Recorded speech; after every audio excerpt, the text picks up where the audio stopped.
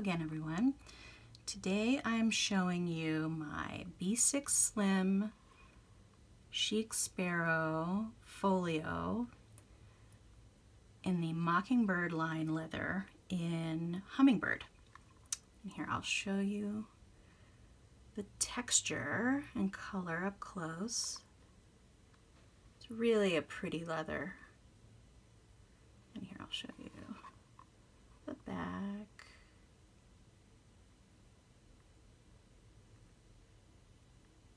Okay, and I just got this one a couple days ago, and it's really a nice folio.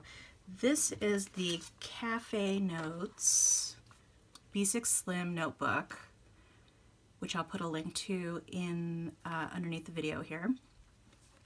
And this fits perfectly. I've already tried putting this in here, and it is a completely perfect snug fit. And I'll show you how I put it in.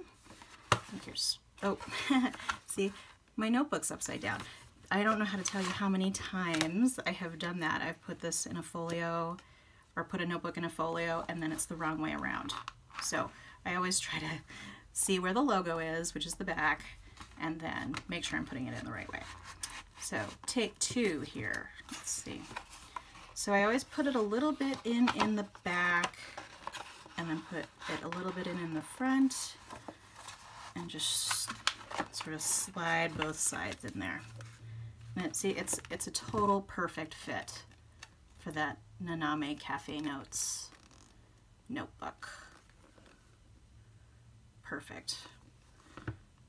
And it does pop up just a little bit. I don't know if that's true of all of the leathers in the B6 Slim folio. So what I do is I put this little guy around. And this is an elastic that's made by Hobonichi, and I think they make it to go around their Hobonichi Weeks and Techos. I think this is the Techo version, so it's a little bit bigger than the Weeks version, but it's really flexible and fits around a lot of different notebooks. So there you go. And then it keeps it closed. Perfect. Okay. So what I actually wanted to do today is try out, I'm going to put this over here. I'm going to take this notebook out, the perfect fitting notebook. I think that this is the notebook that this folio was made for, this Naname Cafe Notes B6 Slim. And these are great notebooks. They have a grid inside. You can also get them in lined. I think that's the only other kind you can get. And they're made with Tomoe River paper, which is really super thin and great for fountain pens, which is what I usually write with.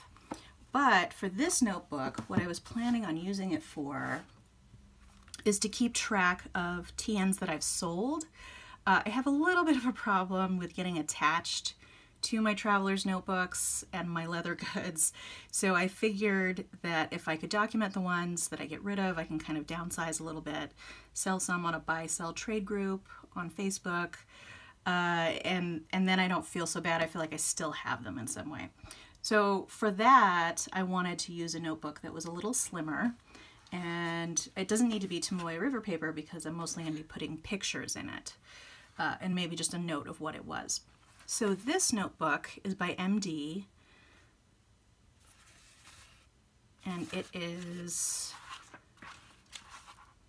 a grid inside too, a little different. These grids are a little bit darker, and the paper is not as thin or as nice. This is not Tomoe River paper, but it still works great for fountain pens. I've used it for fountain pens, but for this purpose, maybe I'll use fountain pens, maybe I won't, so this will be just fine. And here I'll compare it to the Naname Cafe Notes, so you can see. Okay, so it's the same height. Let me see if I can. They're the same height,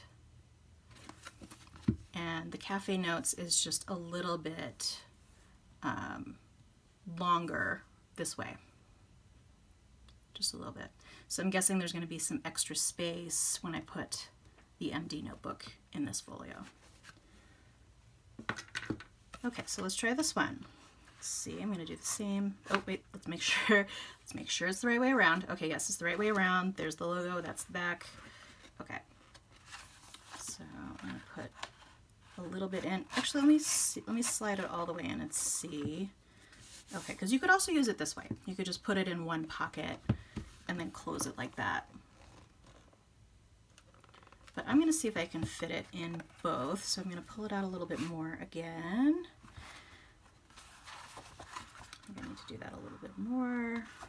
All right, and then in the back.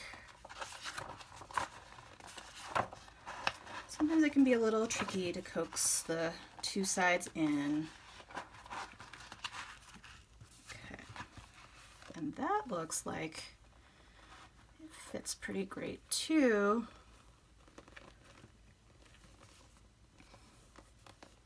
Oh, well, you look at that. I got a tiny little scratch while doing that. Okay, so with this leather, because I have another notebook in this particular leather, it doesn't have as much variation and it's a little darker, but with the other one, I've been able to rub out scratch. Sorry if this squeaking is bothering you, but that's just the noise that it makes when my finger goes across the leather. So you can kind of see, I don't know if you could see the scratch before, but now it really kind of blends in. It rubs in pretty well, which is why it's nice, because then if you don't like scratches, you can rub them in. If you like your scratches, then you can leave them. All right, so this is actually fitting really well. You can see there's some extra space on the spine. See. Yeah, there you go. So there's some extra space here in the back. And I suppose you could try and fit a pen in there. I don't think I have a pen that would be thin enough. Let's see. This is a friction 0.4 with the cap. Let's see. No. That's too slow. That's too small. That's not gonna fit. Oh, wait. No, it'd still be too small. But if you had a really thin pen, you might be able to do it back there with this notebook in there. Okay, and when it lays down, it still opens up a little bit like that. So I am just gonna put the band back on. And there you go. So that is the MD notebook in B6 Slim, in the B6 Slim notebook from Chic Sparrow. All right, thanks for watching, and feel free to like and or subscribe. Thanks a lot. Bye-bye.